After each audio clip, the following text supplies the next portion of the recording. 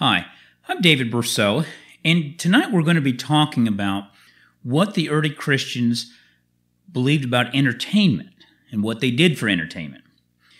But to do this, we first have to talk about what the Romans did for entertainment.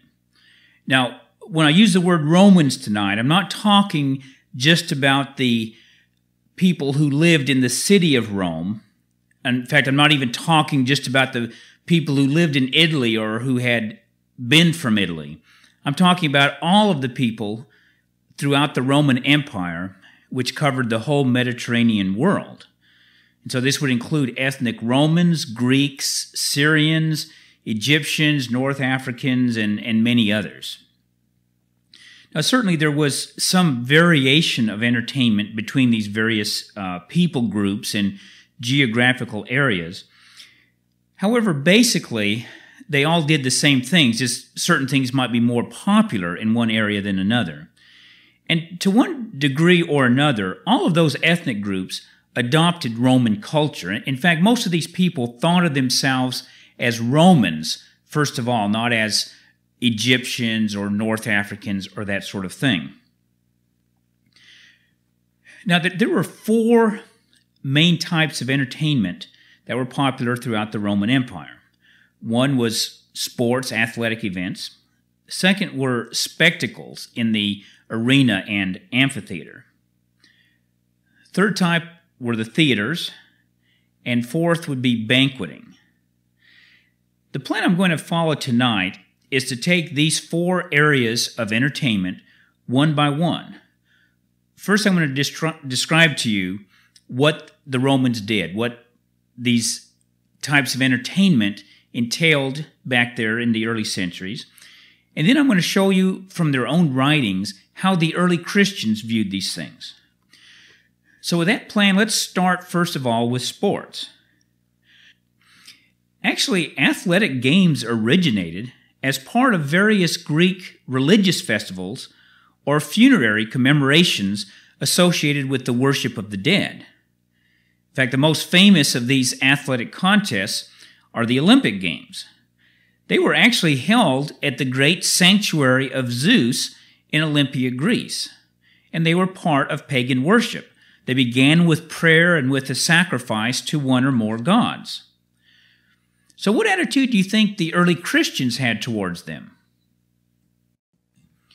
Well, as you can probably guess, the early Christians refused to have anything to do with the Olympic Games. And when I first read the early Christian writings, which was 17 years ago, I couldn't help but notice the contrast between how the early Christians viewed the Olympics and how they're viewed by professed Bible-believing Christians today. The early Christians, as I said, refused to have anything to do with them. In fact, if you were an Olympic athlete, you would be put out of the church. And if you were one before you became a Christian, they would not allow you to be baptized until you totally had left that off. In contrast, today, an Olympic athlete, if he's a professing Christian, is viewed with great admiration by most Bible-believing Christians. And throughout tonight, when I'm talking about Bible-believing Christians, I think you understand. I mean, evangelicals and others who profess to believe the Bible as the Word of God, whether or not their lives reflect that they do. I'm using the term as people call themselves. I realize that probably the vast majority of people who call themselves Bible-believing Christians deny Christ by the way they live. Anyway, as I was saying, today, if you're a professed Christian and you're an Olympic hero, you're also a spiritual hero in the eyes of most Bible-believing Christians. I remember when I was a member of an evangelical Bible church back in the 80s, in one of our Sunday school rooms, there was a poster on the wall with the scripture that says, "Whatever you do, do all things for God's glory." That was the scriptural passage, but now the poster showed on it an Olympic athlete, a young woman doing gymnastics, dressed, I might say, rather immodestly. And the connotation was, oh, whatever you do it for God's glory. You can be an Olympic athlete and see you're doing that for God's glory. Well, in what possible way can we imagine that gives glory to God? To be involved in something that originally Christians refused to have anything to do with. The Olympic Games originated as part of worship of Zeus. And I realize today, people in general don't worship Zeus anymore, and the Olympics aren't specifically religious festivals. And yet they are a continuation of what once were, and that was their origin. I find it interesting how evangelical Christians will refuse to have anything to do with Halloween because of its pagan origin, but then other things that have an equally pagan origin, like the Olympics, they embrace with great gusto. Let's look at some of the other sports. Now, in addition to these large religious athletic contests like the Olympics, there were local games and sporting events that were part of normal, everyday Roman life. And it seems like nearly all of the Roman sports either had pagan religious origins or else they were violent, and quite often they were both. Let me share with you some of their favorite sports. Boxing was certainly a very popular sport. And, boxing is brutal today. People get their face beat up and swollen, and oftentimes a boxer later in his life is mentally impaired from all of the pounding that he has received. But it was even more brutal in Roman times. Instead of wearing padded gloves like they do today, the boxers had their hands wrapped with leather straps that were weighted with metal so that they would do even more damage than just a bare fist. Often a successful Roman boxer would end up permanently maiming his opponent or even killing him. It wasn't considered the least bit unusual for one of the boxers to be killed in the course of the boxing contest, and nobody saw it as, that's a dreadful sports injury that happened. I mean, they would be sitting there cheering if it was their favorite boxer who was winning. Wrestling was also a popular sport, and it was violent, although it did not usually result in somebody being killed. Then you had foot races and contests like that were also part of the bigger athletic contests. But by far the most popular sporting event was chariot racing. Successful charioteers became quite wealthy, and they were adored by the public, just like sports heroes are today. There was usually very heavy betting on the races, and people had their favorite driver, their favorite horses even. People would study the genealogy of the horses, and they could relate to you who the sire was and go up the lineage, the pedigree of this horse and that horse, that sort of things. You even find graffiti all throughout the Roman Empire, either praising a chariot driver or even praising a particular horse. The chariot races were held in an elliptical stadium known as a circus. Now, our English word circus has been directly derived from this, but a circus today is very different from what a circus was then. The circus referred to the arena, the elliptical stadium where the event was held, not the event itself. When you think of the word circus in its original meaning, you can think of the word circle because it was related to it. And the drivers made circuits or lapses around the arena. Well, in the summer of 2001, I visited the ruins of the Circus Maximus in Rome, which is the oldest of all Roman circuses. It was actually built over 300 years before Christ, and it lasted until well into the 6th century. Now, it did burn down a couple of times. The bottom rows of the circus or the stadium were made out of stone or masonry, at least at one time. Originally, the entire structure was wood, and the wooden ones burned down from time to time, either struck by lightning or an oil lamp spilled or something like that. Today, all that's there is just a large field, and from the layout of the field, it has grassy ridges on both sides. You can kind of follow the outline of what the original stadium was, but today not even one stone exists from that. The Circus Maximus was actually the largest structure in Rome. It was even bigger than the Colosseum. And as I said, it was rebuilt a number of times, and various Roman emperors enlarged it. At its greatest size, it was 6 football fields long. That's 600 yards long, and it was 200 yards wide, or 2 football fields wide. So I'll give you an idea of just how immense this structure was. To help you to visualize it, the Superdome in New Orleans, which until very recently was the largest indoor stadium in America, well, it will seat about 75,000 people to watch a football game. Now, guess how many people the Circus Maximus held? Well, it was over 300,000. So the Romans were quite ingenious engineers, the best the world had ever known up until that time, that they could build a structure that immense. Now, most historians estimate that the population of Rome in the 1st, 2nd century was around 1 million people. So this means that the Circus Maximus could hold practically a third of the whole city just in one place.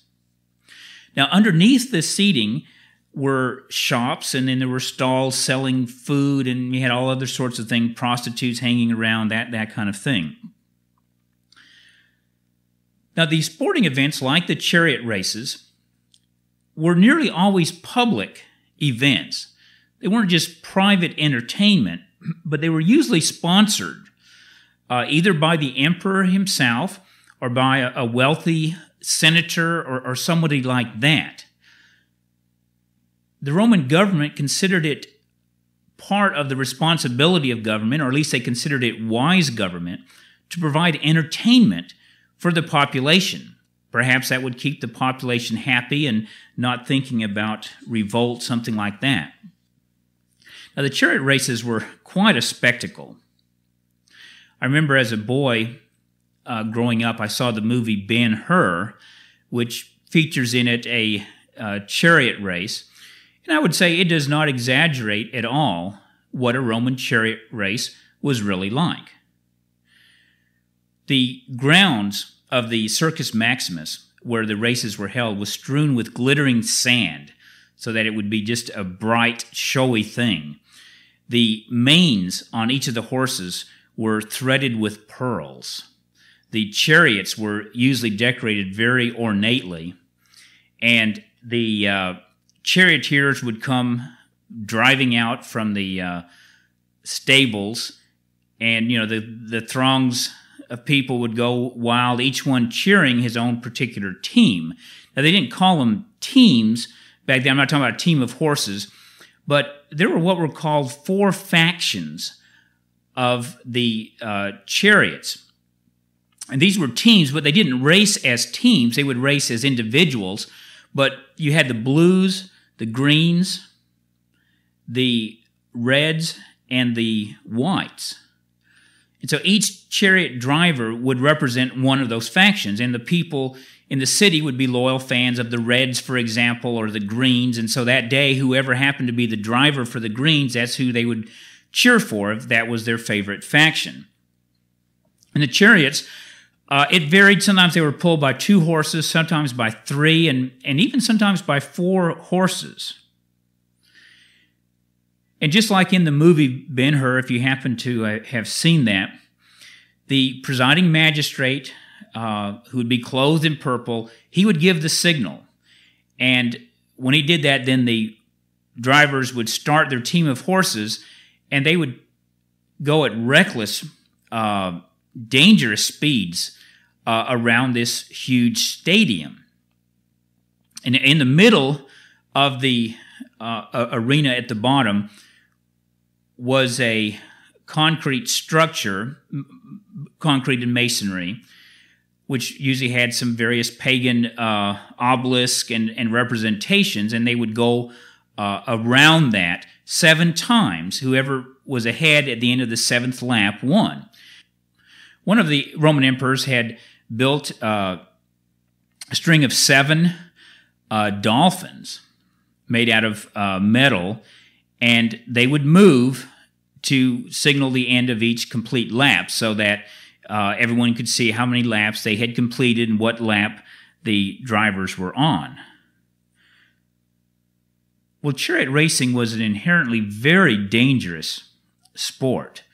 Chariots are not particularly stable vehicles. They only have 2 wheels on them. And to have 4 chariots out there all racing at breakneck speeds, as I said, was just, you were asking to have an accident, and it was quite common that one of the chariots would turn over, and maybe the driver would get out alive, but oftentimes he would be dragged to death or trampled by the horses of other chariots that were in the race. And this was just considered normal. Oh, somebody got killed. Oh, big deal, you know. In fact, if it was of the opponent, if he was the red driver, you'd be there cheering if you were one of the fans of the greens or the blues or the whites. The Romans they loved this kind of violence. The circus was also a place where love affairs could be arranged. I want to read to you what Ovid, a Roman writer, what he says about how to court women while you were at the circus. He said this in his work called The Art of Love. Nor should you neglect the horse races. And when they say horse races in their writings, they're talking about the chariots, not horse racing as we know it today. Many are the opportunities that await you in the spacious circus. No call here for the secret language of fingers, nor need you depend upon a furtive nod. Nobody will prevent you sitting next to a girl. Sit as closely as you like. That's easy enough. The seating compels it. Now, find an excuse to start a pleasant conversation and begin by saying things that you can say quite audibly. Be sure to ask her whose horses are entering the ring, and whatever her fancy may be, hasten to approve her choice. If, as may well happen, a speck of dust falls on your lady's lap, brush it gently away. But should none fall, still persist in brushing. If her cloak hangs low and trails on the ground, gather it up and lift it carefully from the dirt. As a reward, she won't hesitate to allow you a glimpse of her leg. At the same time, look to the robe behind and see that a stranger's knees are not pressed into her tender back. Light natures are won by little attentions. The clever arrangement of a cushion has often done a lover service. Such are the advantages that the circus offers you when you are set upon a new affair. So that's how the Romans viewed the circus and these other sports. But what about the Christians? Well, the Christians took quite a different view than the world did about sports. And I want to read to you now from their own writings, so you can hear it firsthand. It won't be a matter of, well, David Brousseau says that they said this or that, but you can hear it firsthand. First of all, I want to read to you from one of the apologetic works of Tertullian. This is addressed to the pagans. He says, "We renounce all your spectacles. Among us, nothing is ever said, seen, or heard that has anything in common with the madness of the circus, the immodesty of the theater, the atrocities of the arena, or the useless exercise of the wrestling ground. Why do you take offense at us because we differ from you in regard to your pleasures?"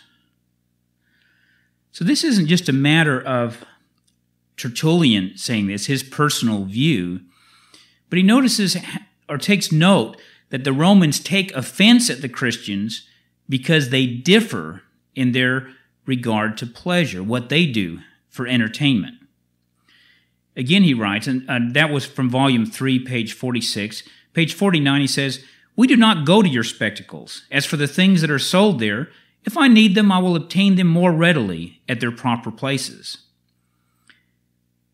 In another, this is in volume 3, page 86. Since all passionate excitement is forbidden to us, we are barred from every kind of spectacle, and especially from the circus. The spectators fly into rages, passions, arguments, and all kinds of things that they who are consecrated to peace should never indulge in. Next, there are curses and reproaches with no rational cause of hatred. There are cries of applause with nothing genuinely to merit them.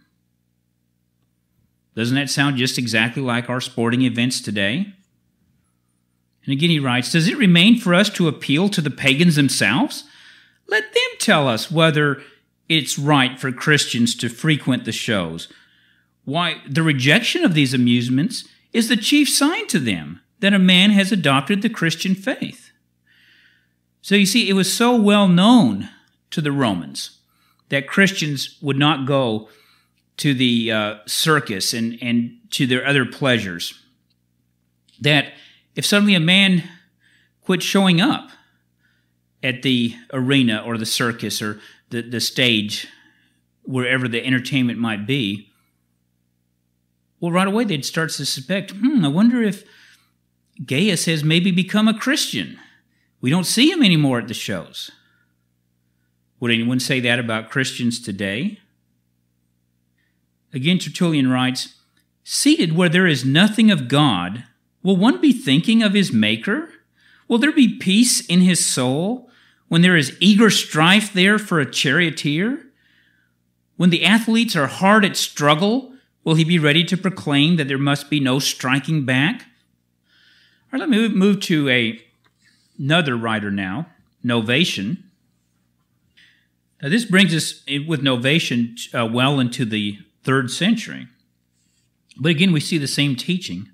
How idle are the contests themselves, strifes in colors, contentions in races, acclamations in mere questions of honor, rejoicing because a horse has been faster, grieving because it was more sluggish, reckoning up the years of animals, knowing the consuls, learning their ages, tracing their breeds, recording their very grandsires and great-grandsires. Find that in volume 5, page 577. Isn't it interesting how things hardly change? If you imagine that the Christians in the early centuries faced a different world than we do, different sorts of things, which is what I had imagined before I read the early Christian writings, it's such a surprise to find that, wow, the Romans weren't that different from the world today. Christians had to make the same decisions we do. When I read that passage from Novatian for the first time, I remember thinking, well, that's just like today, where I remember as a boy, I could tell you the different statistics of various baseball players, what their batting average was, how many home runs they had hit that year, and that sort of thing, and so could most of the other boys. Back then, it wasn't baseball players, it was horses. How many races they had won, or maybe a charioteer, how many races he had won. Lactantius noted, and this is written in the early 4th century, around 304, those who come for the sake of beholding the spectacle actually display more of a spectacle themselves. I'm referring to when they begin to shout and to leap from their seats. Now, if somehow you imagine that the early Christians after the New Testament period were fanatics, that the New Testament Christians weren't like that, think about what Peter said in 1 Peter 4:4. He said, in regard to these, talking about the world, they think it strange that you do not run with them in the same flood of dissipation, speaking evil of you. So you see, it was the same thing back in the 1st century, that Christians wouldn't go to the same entertainment events that the world did. And as a result, the world hated them. They spoke evil of them. Tacitus, who was a Roman historian who lived in the 1st century, he referred to Christians as being enemies of the human race. He noted how Nero had them burned and put to death, blaming the burning of Rome on them. But Tacitus, even though he deplores Nero, he has little sympathy for the Christians. They're enemies of the human race. They got what they deserved. Now let's talk about the second form of entertainment of the Romans. And these were the exhibitions, spectacles that went on in the arenas or amphitheaters. Actually, the Romans themselves would have considered these just another form of sport. And the principal three kinds of spectacles that went on in the arena that we're going to look at today were the Gladiator contests, which were called the munera by the Romans, which literally means an offering. And then there were the wild beast hunts, called the venationes by the Romans. And then you had the execution of criminals done in a form of a show, such as Christians being burned alive or thrown to wild beasts to be torn up. Even non-Christians today would have trouble calling any of those things by the name of sports, but the Romans did. Now, the most famous arena of all is the Colosseum, but it was by no means the first arena ever constructed, and every large city had their own arenas. In fact, Rome had several arenas. The Colosseum was the largest, but it was not the only one. So I'm going to talk a little bit about what went on in the Colosseum, and even though we'll talk about it specifically, because I've been to it, the other ones I haven't been to, what went on there would be very typical of what went on at other places. Now, the arena that we know as the Colosseum actually was not called the Colosseum in the days of the Romans. It wasn't until the Middle Ages that it was called the Colosseum, and most historians think the name doesn't come from its large size, which would certainly be appropriate, but rather there had been a huge statue of Nero that Nero had built for himself right outside the Colosseum. And it was this colossus, this huge statue of Nero, that then the arena next to it was called the Colosseum. Construction of the Colosseum was begun by the Emperor Vespasian.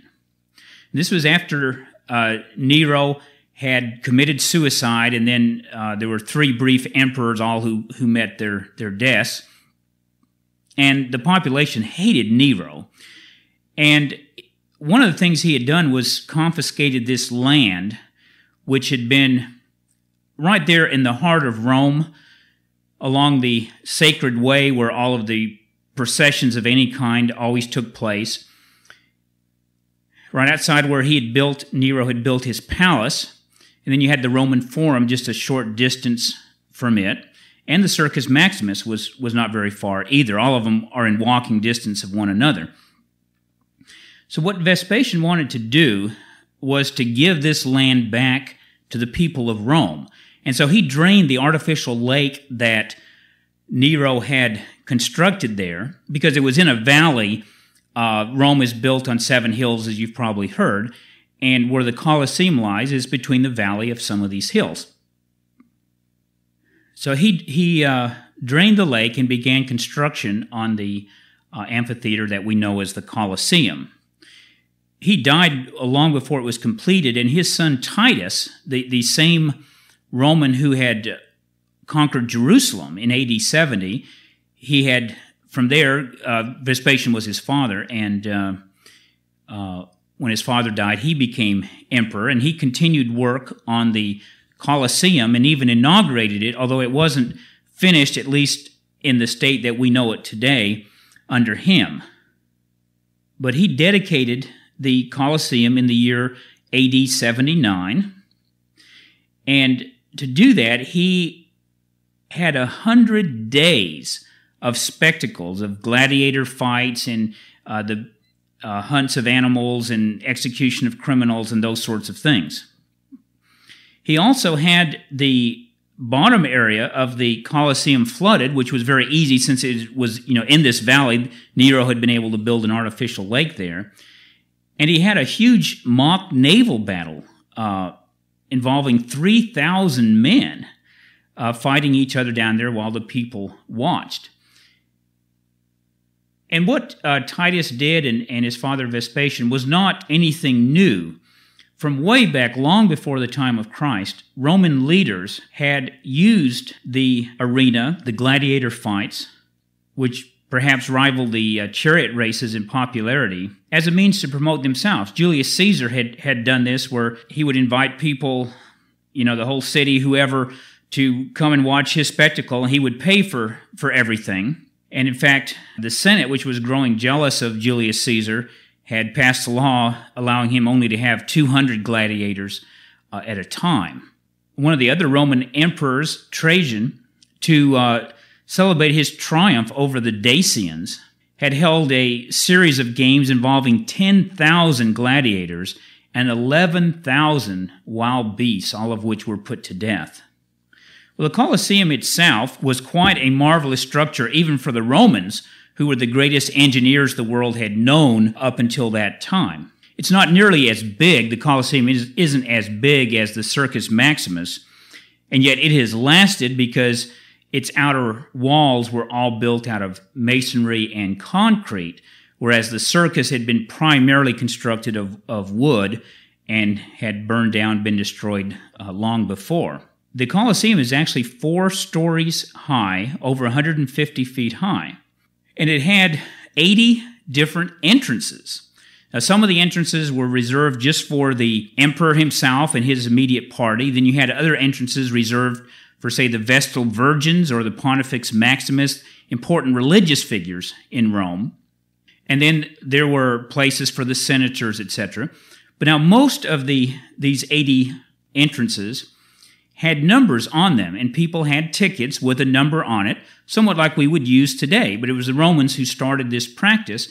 And then you'd go through your entrance, and then the seats by your entrance would also have numbers, just like in a stadium today. So people could go in and be seated, and people weren't fighting for a particular seat because they already had a ticket to that seat.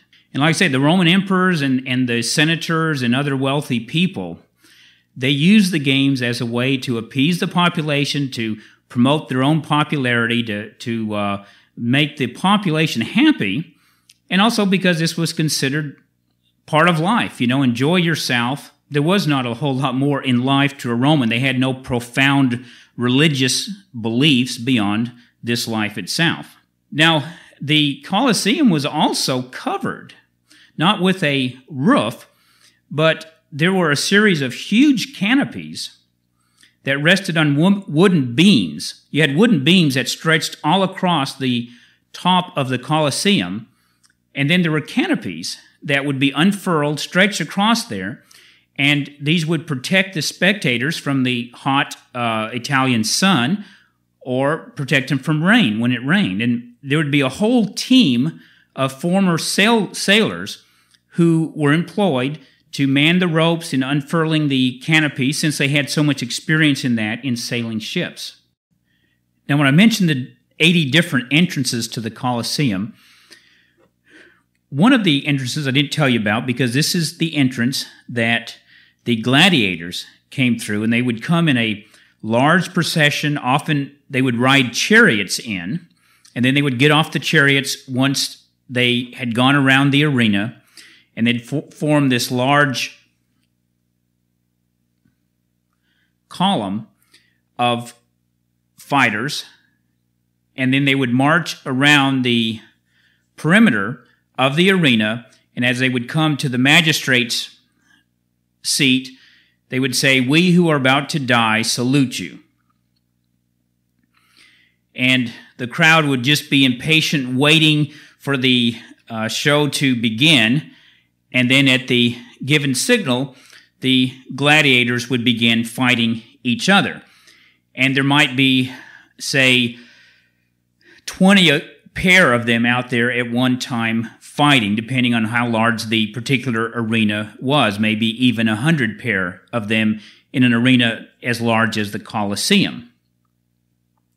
Now, there were 4 different kinds of gladiators. By that I mean 4 different ways that they were armed. The 2 that we know best, that you often will see in picture books, or I know growing up in the 50s, there were lots of movies about ancient Rome and about the Christians, etc.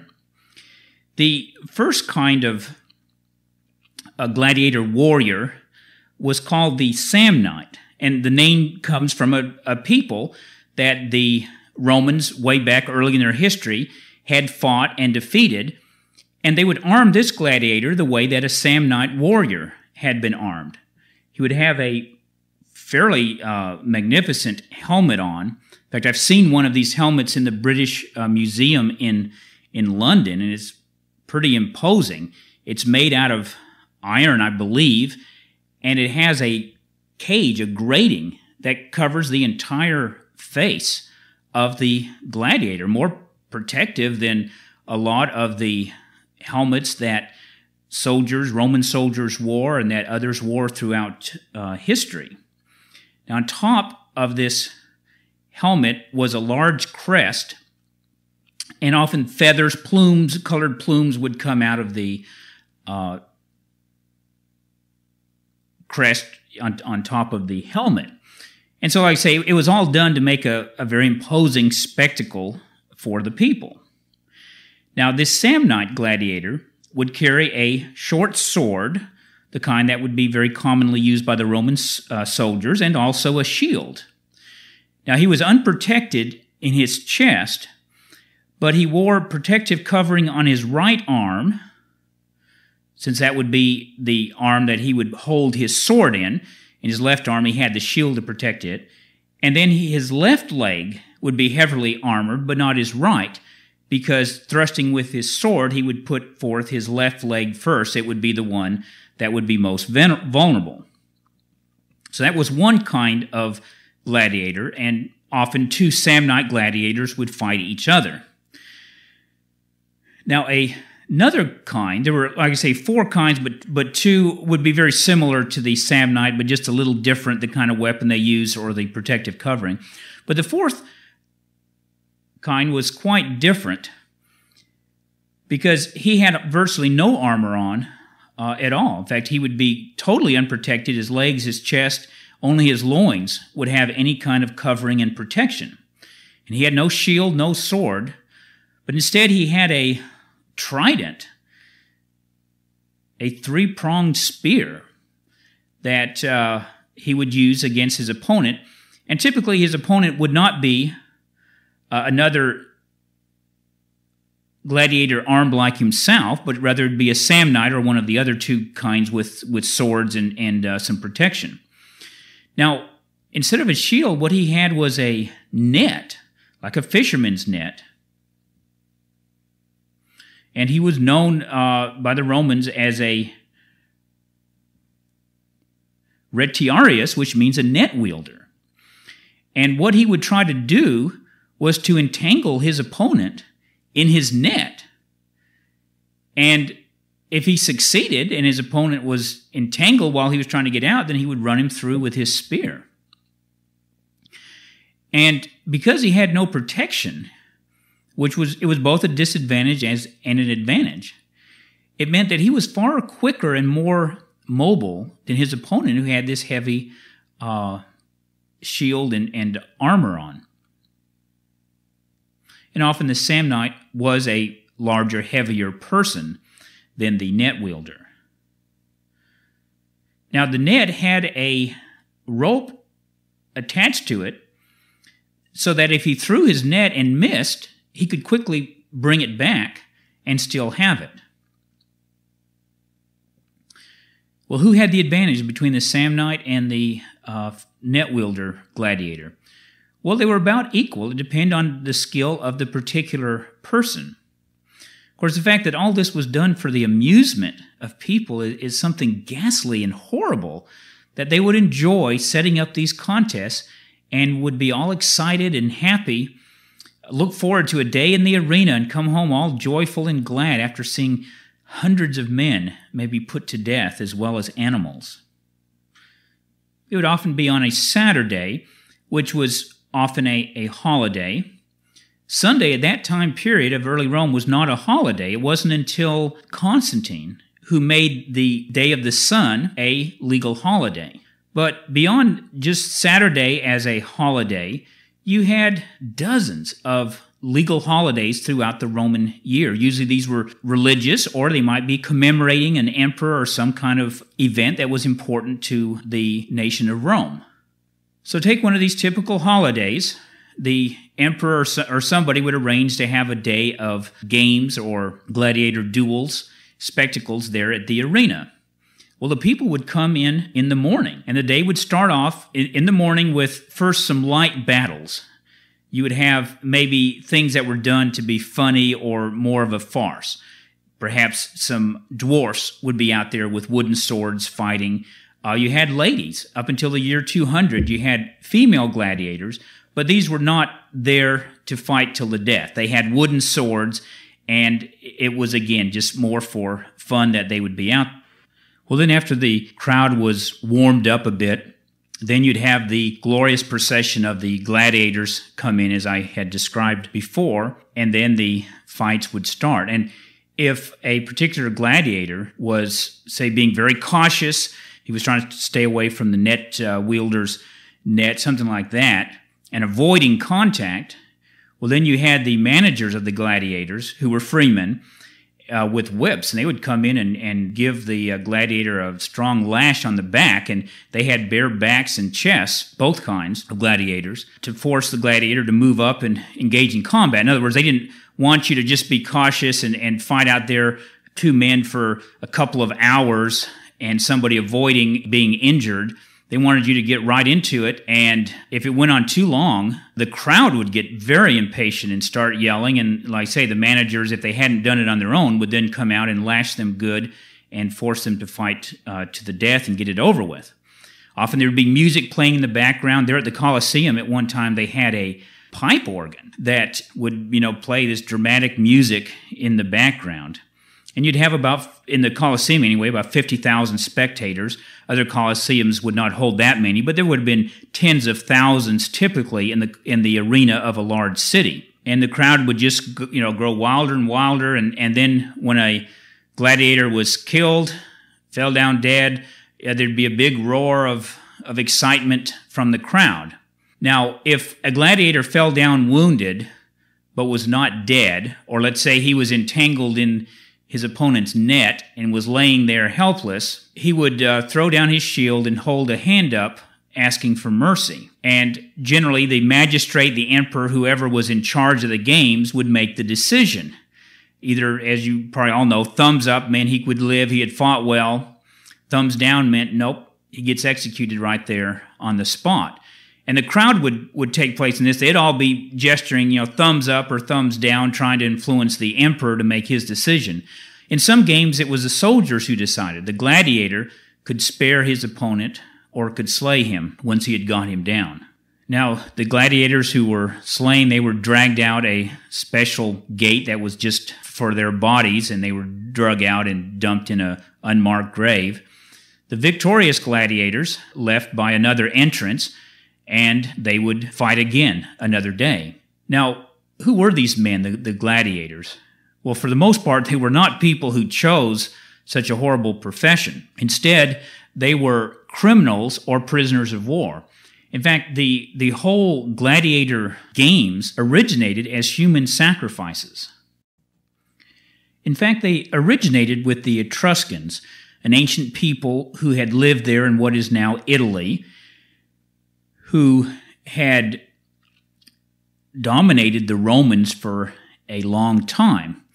And when they were victorious in battle, the Etruscans would sacrifice many of their prisoners of war, maybe all of them, to appease the gods. They, like the Romans after them, were quite cruel people, even though they were advanced in a number of areas of knowledge. They were beastly in their humanity. Well, as I mentioned, the Etruscans were originally the dominant group in the Italian peninsula, and the Romans, who were a newer people, were under the thumb to a large degree of the Etruscans. And it was often their soldiers, the Roman soldiers, who were sacrificed by the Etruscans in a large public ceremony. Well, sometimes the Etruscans would tell the captured soldiers who were to be sacrificed to fight each other until the death. And I guess they employed forms of torture or whatever to be able to force them to do this. And so the Romans learned this practice from the Etruscans, and they decided to do the same thing, but not particularly as human sacrifices. That was how it originated. The Romans changed this particular religious nature and instead just said, for fun and entertainment, we will have the captured prisoners of war, or some of them, fight each other to the death. And then they expanded this to include criminals who were maybe sentenced to death. Well, we'll make them fight each other. And this wasn't any haphazard thing. They soon began establishing schools to train gladiators. And the gladiators received quite a bit of training and good nutrition and medical attention to prepare them for their work as gladiators. And like I say, if they were victorious in a number of different contests, they were usually given their freedom. And they would be showered with money and praise. They became very popular figures. Women would just adore them. And there's graffiti even now that you can find in Pompeii and in Rome of things that women have written admiring some gladiator hero. In fact, there were instances of women leaving their husbands and running off with a victorious gladiator. And different wealthy men who would want to pit their gladiators against those of somebody else, they would hire servants to go throughout the empire, which was the whole Mediterranean world, and procure particular people who would make good gladiators. Now again, normally these would be prisoners condemned to death in the mines or in the slave galleys or something like that. And the prisoner, it was probably a better form of life and then death than to die in the mines or in the galley. Or they were going to be burned alive or executed anyway. So the Romans actually saw themselves as sporting. Hey, we're very merciful. Instead of just killing these people, we give them a fighting chance. In fact, very few of the Romans saw anything wrong with these gladiator contests or with taking Christians and burning them alive or having them torn apart by wild animals in front of a crowd. I mean, this wasn't something done in a dark alleyway or something, but this was supposed to be good family entertainment. A whole family would come there to watch this horrible spectacle. But they justified it. They said the Christians were a third race. You had the Romans, who of course were the first, and then you had the barbarians, the second race of man, and then you have the Christians, who are just beneath any class around. And whatever happened to them, they deserved, because they were enemies of the human race. Well, in addition to gladiator fights and putting Christians or maybe others to death, you had shows involving wild beasts. Now, in some of these, they would take a Christian, as I said, or a criminal, or could be a prisoner of war, whoever. But like I say, normally it would not just be an ordinary slave, or certainly not a citizen that you would take and throw out there. And sometimes this person would be unarmed, and then there would be bears or leopards or something in there that he would have to try to fight, and of course he would be torn to death. But from a lot of the pictures that we have from Rome and Pompeii, we see that often the men were given a spear. Sometimes they were armed with a shield and a sword even. And it was they who normally were killing the lions or the leopards or whatever, but it was a good, exciting contest to the bloodthirsty Romans. I mean, they reveled in this kind of sport, and they didn't particularly care whether it was the man who was killed or the leopard, or whatever wild beast it happened to be. Sometimes they would fight, say, a lion against a bear or something like that, whatever their twisted minds could think of. But then other times they would have armed warriors hunting wild animals, where it would always be the wild animal being killed. And it would often be an exotic animal that the average person would not have seen, like an ostrich or some kind of antelope or something from Africa. And as I mentioned earlier, often it would be thousands and thousands of these animals that would be needlessly killed. And many historians think that it was actually these Roman games that didn't just happen in Rome, this was all throughout the empire, that led to the extinction of a lot of these animals that used to live in Europe and in the Mid-East and Northern Africa. Like the lion. You know, in the Bible you read about lions. Well, it's been a long time since there have been lions in the area of the Mid-East, and probably that's because they all ended up being killed for the Romans' entertainment. And the same with ostriches and creatures like that, as I said, whole animal species became extinct in various areas, probably because of the Roman so-called games. Well, what did the Christians have to say about all of this? Did they just go along with the world? Let me read to you from some of the early Christian writers. This first one is from Athenagoras, writing about the year 175, and this was in an apologetic work to the Romans. And he's responding to the charge that was recklessly made that Christians were actually cannibals. He says this, "When they know that we cannot endure even to see a man put to death, though justly, that is, under law, who of them can accuse us of murder or cannibalism? Who does not reckon among the things of greatest interest the contests of gladiators and wild beasts, especially those which are given by you? But we have renounced such spectacles, deeming that to see a man put to death is much the same as killing him." Find that in Volume 2, page 147. Theophilus, another apologist writing about the year 180, says, "We are forbidden so much as to witness shows of gladiators, lest we become partakers and abettors of murders." It's Volume 2, page 115. Tertullian writes, "We will now see how the Scriptures condemn the amphitheater. Gladiators who are not charged with crime are offered in sale for the games, so that they may become the victims of the public pleasure." So from that passage, I take it that sometimes slaves were bought. It wasn't just criminals or prisoners of war who were put to death, even though that was the normal practice. Even in the case of those who are judicially condemned to the amphitheater, what a monstrous thing it is!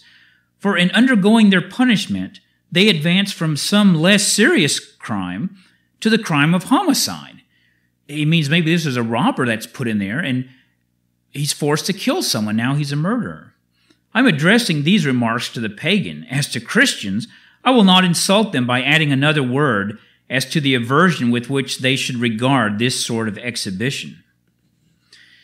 Again, Tertullian, that's in Volume 3, page 87, and page 67 of that volume, he says, the prohibition of murder shows me that a trainer of gladiators is also to be excluded from the church. Mark Minucius Felix, writing about the year 200, Volume 4, page 196, said, "Who does not shudder at the teaching of murder in the gladiatorial games?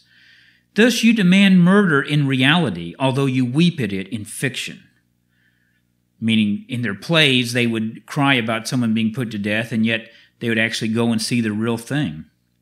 Cyprian wrote, Volume 5, page 277, "The gladiator games are prepared so that blood may gladden the lust of cruel eyes.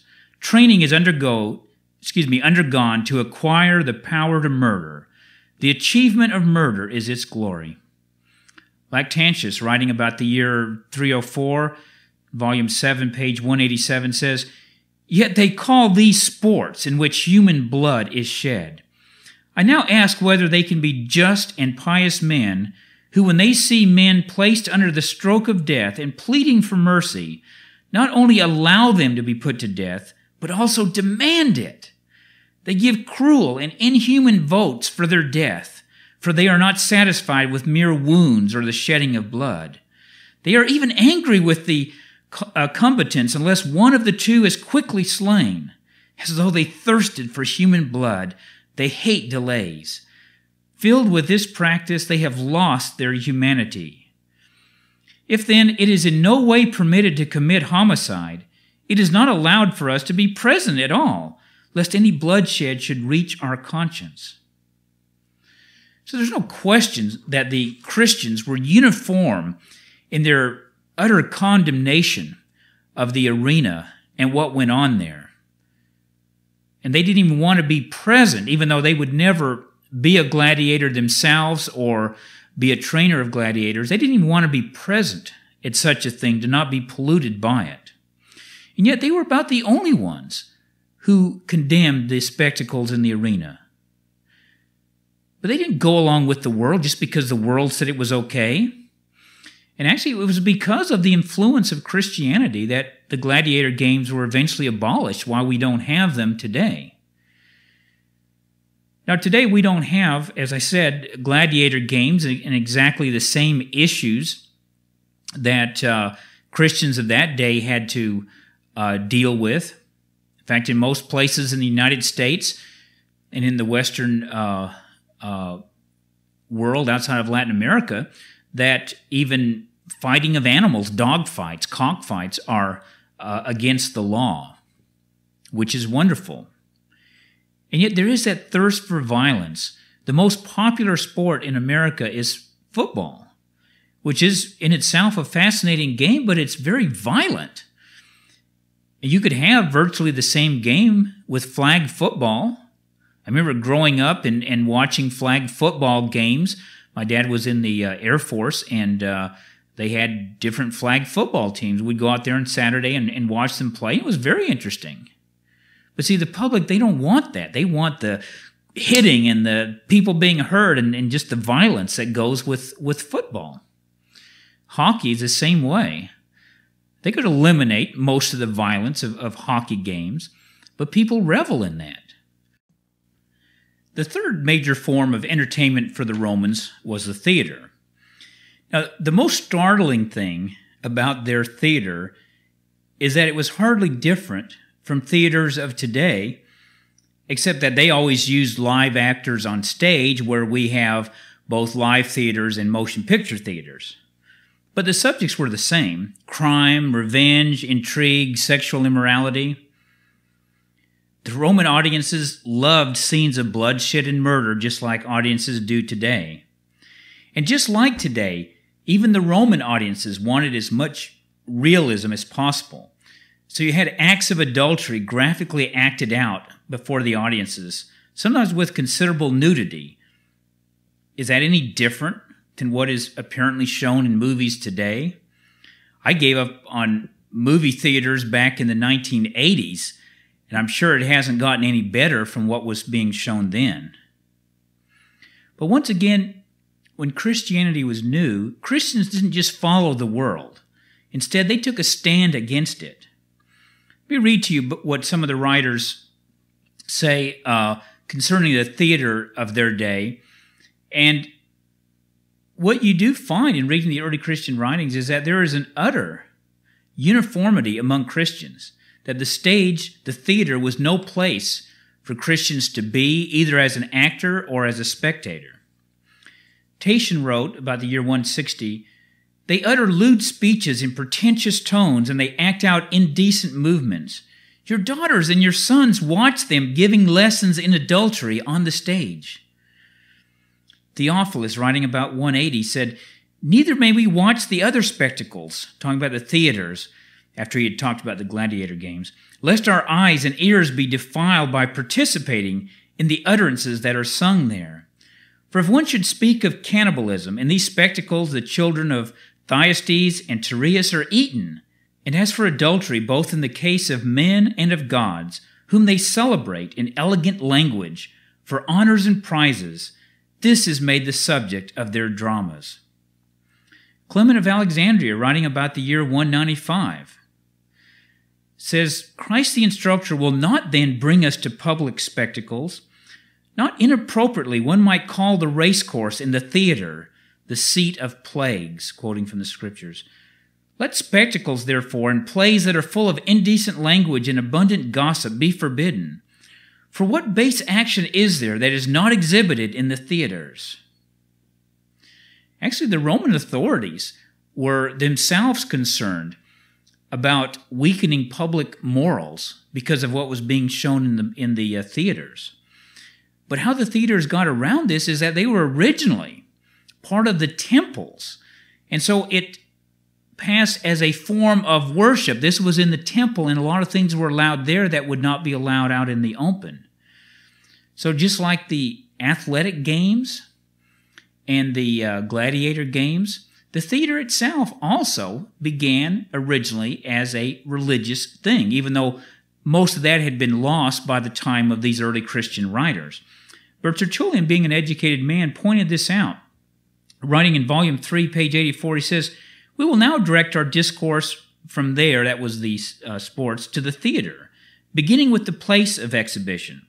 At first, the theater was actually a temple of Venus. And to speak briefly, it was because of this that stage performances were allowed to escape censure. That is how they got a foothold in the world, for oftentimes the censors, in the interest of morality, put down the rising theaters. And again he wrote, "Are we not in like manner commanded to put away from us all immodesty? On this ground, again, we are excluded from the theater, which is immodesty's own peculiar abode. The very harlots, too, victims of the public lust, are brought upon the stage. Let the Senate, let all ranks blush for very shame. Is it right to look on what is disgraceful to do? How is it that the things that defile a man in going out of his mouth are not regarded as doing so when they go into his eyes and ears?" Again, he wrote, volume 3, page 88, "The father who carefully protects and guards his virgin daughter's ears from every polluting word takes her to the theater himself, exposing her to all its vile words and attitudes." He's talking there about pagans. Mark Minucius Felix, writing about the year 200, said this, after talking about the Gladiator games, "In the drama, the madness is not less. Rather, the debauchery is more prolonged, for now a mime either expounds or acts out adulteries." Now, when you hear the early Christian writers talking about mimes, you need to be aware that a pantomime, or the actors, the mimes, that was originally different than what we call pantomime today. Today, a mime is an actor who doesn't use any words. It does it all by acting out. Back there, the mimes actually sang. Their role was somewhat like that in opera today, but it certainly wasn't any kind of dignified, godly opera. It was parts that were sung that were very lewd. Cyprian, writing about the year 250, said, "Turn your attention to the abominations of another kind of spectacle that is not less to be deplored than the gladiator contest. In the theaters also you will behold what may well cause you grief and shame. The old horrors of parental murders and incest are enfolded in action calculated to resemble reality. Things that have now ceased to be actual deeds of vice become examples. Adultery is learned while it is seen. The matron who has perhaps gone to the spectacle as a modest woman returns from it immodest. What a degradation of morals it is." It's in volume 5, page 277. And last of all, I want to read to you from Lactantius, writing about the year 304. He says, "I am inclined to think that the corrupting influence of the stage is more contaminating than the gladiator combats. That is because the subject of comedies is the dishonoring of virgins or the loves of harlots. And the more eloquent they are who have written the narratives of these disgraceful actions, the more they persuade others by the elegance of their words. In like manner, the tragedies place before the eyes of the audience the incests and parental murders of wicked kings. They also portray dire crimes. And what effect do the immodest gestures of the actors produce, except to teach and incite lust? Why should I even mention the mimes who instruct others in corrupting influences? They teach adulteries while they act them out. By pretended actions, they train their audience to do those actions that are real. What can young men or virgins do when they see that these things are practiced without shame and are willingly watched by all?" It's in volume 7, page 187. So again, the Romans saw the Christians as enemies of the human race because they wouldn't go along with the gladiator games, they weren't interested in the sports events, and they wouldn't go to the theater. But weren't the early Christians right? Doesn't the stage corrupt people? Haven't movies done the same thing today? Where today, now that Christians, most professed Christians, readily go to theaters without even thinking twice about it, and as a result, they've become so comfortable with the language and the morals of the world, with things like divorce that are shown as normal and everyday in the theater. So again, are we going to just follow the world? Or are we going to be like the Christians and walk on a different path that's different from the world? The final form of Roman entertainment we're going to talk about tonight is banqueting, and we're going to just talk about it briefly. Banqueting was another popular Roman pastime. It was an evening meal attended by a number of persons, just like a banquet is today. First they ate, and then they drank wine and talked up until the late hours. In fact, banqueting was such a popular diversion among the Romans that clubs and societies were formed mainly for the purpose of getting together regularly and having banquets together. And quite often, banquets provided an excuse for gluttony and drunkenness, and it was these last two things that caused the early Christians to generally object to the Roman banquets. Still, I want to clear up a popular misconception that I myself once had. I know I grew up being told that the Romans would gorge themselves at their banquets until they couldn't eat any more. Then they would go to a place called a vomitorium, where they would tickle their throats with a feather, causing them to throw up. Well, then, having emptied their stomach of most of its contents, they'd go back to the table and gorge themselves even more. Now, I'm not going to say that such a thing like that never happened at a Roman banquet, but if so, it was not a normal Roman practice. Not a single one of the early Christian writers make any mention of it, and certainly they would have said something about it if it had been a practice they knew about. And none of the Roman writers that I have read mention any such thing. And I should also explain that not all banquets were wicked by any means. Often, for example, men got together to discuss topics of science or government or philosophy. They didn't overeat, they didn't overdrink at a lot of their banquets. However, I think it is fair to say that gluttony and drunkenness were certainly common features of many Roman banquets. The New Testament makes reference to this sort of thing. For example, Romans 13, verses 12 and 13, Paul writes, "Let us cast off the works of darkness, and let us put on the armor of light. Let us walk properly as in the day, not in revelry and drunkenness, not in lewdness and lust, not in strife and envy." And a lot of this revelry and drunkenness revolved around the banquets. And again, Paul wrote to the Philippians, "For many walk, of whom I have told you often, and now tell you even weeping, that they are the enemies of the cross of Christ, whose end is destruction, whose God is their belly, and whose glory is in their shame, who set their minds on earthly things." It's Philippians 3:18 and 19. So, this was prevalent in the New Testament times, and as Paul indicates there, even some Christians fell into these pagan habits of gorging themselves, gluttony, drunkenness, that sort of thing. Peter talks about this, 1 Peter 4, verses 3 and 4. Where he says, "We have spent enough of our past lifetime in doing the will of the Gentiles, when we walked in lewdness, lust, drunkenness, revelries, drinking parties, and abominable idolatries." I think the King James there even says banqueting. And in the verse that we read at the beginning of tonight's message, Peter said, "In regard to these, they think it strange that you do not run with them in the same flood of dissipation, speaking evil of you."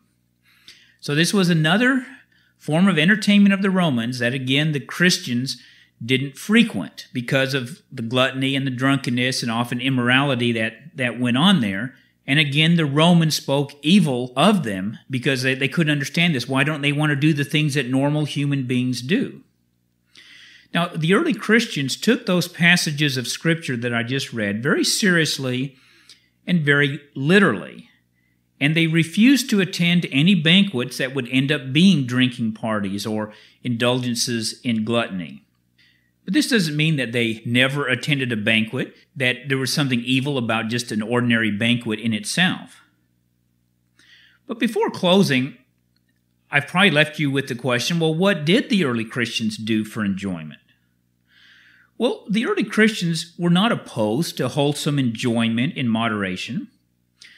For example, Clement of Alexandria wrote concerning athletics. He said, "For men to prefer gymnastic exercises to the baths, is perhaps not bad, for such exercises are in some respects conducive to the health of young men. Nor are women to be deprived of bodily exercise. Reading aloud is often an exercise to many. However, do not let the athletic contest that I have allowed be undertaken for the sake of vainglory. Rather, they should be undertaken only for manly sweat. We must always aim at moderation. And again, Clement wrote about the game of ball. He said, playing at ball not only depends on someone throwing the ball skillfully, but it also requires one to catch it dexterously, so that the game may be gone through according to the rules for ball. So they had a game of ball back then. It wasn't like baseball or football, just mainly throwing and catching a ball, kind of like playing with a frisbee today. No competition involved or anything. It was something that was fine for Christians to engage in. Even Tertullian, who's usually seen as one of the most conservative, said this. He said, "Now let me address the kind of performances peculiar to the circus exhibitions." He says, "In former days, equestrianism was practiced in a simple way, on horseback. Certainly its ordinary use had nothing sinful in it, but when it was dragged into the games, it passed from the service of God into the employment of demons." It's in volume 3, verse 83. So even Tertullian, who was, of course, opposed to the circus, as were nearly all Christians, said there's nothing wrong with horseback riding or watching exhibitions of horses going through paces and things like that. It was when they were brought into the games and then they were steeped with idolatry and gambling and a strong, fierce spirit of competition and then violence and all of those sort of things. And as to banqueting, as I said, Christians had no opposition to getting together for a meal. Only they cautioned that eating should be done in moderation and our food should be simple. Clement of Alexandria wrote, "There is discrimination to be employed in reference to food. It is to be simple, truly plain, suiting precisely simple and artless children, as ministering to life, not to luxury." It's in volume 2, page 237. And again, on page 252, he says, "It is the part of a temperate man also, in eating and drinking, to take a small portion, taking it deliberately, not eagerly. A temperate man, too, must rise before the general company and retire quietly from the banquet." So it's fine to go to a banquet if there's nothing evil going on there, but don't stay late. Leave early, get a good night's rest. Interestingly, one of the notable features of early Christian worship, including New Testament worship, was the weekly love feast that Paul talks about in his first letter to the Corinthians. This was a common meal, in some ways like a Roman banquet, yet people ate in moderation. And instead of it being limited to members of one's own social class, like Roman banqueting was, Christians, rich and poor alike, slave and free alike, they all ate together as equals at their love feast, and the rich shared their food with their poorer brothers and sisters. Well, like the early Christians, Christians today can find godly, wholesome enjoyment. In fact, we probably have more options than they did. We, of course, can share meals together like they did and simple sport activities among ourselves. But have you also ever thought of discovering the pleasures of getting acquainted with God's creation? His creation both here on the earth and in the heavens. One of the early Christians wrote this that I'd like to leave you as a parting thought. "The Christian has more noble exhibitions if he desires them. He has that beauty of the universe to look upon and admire, to say nothing of those pleasures he cannot yet contemplate.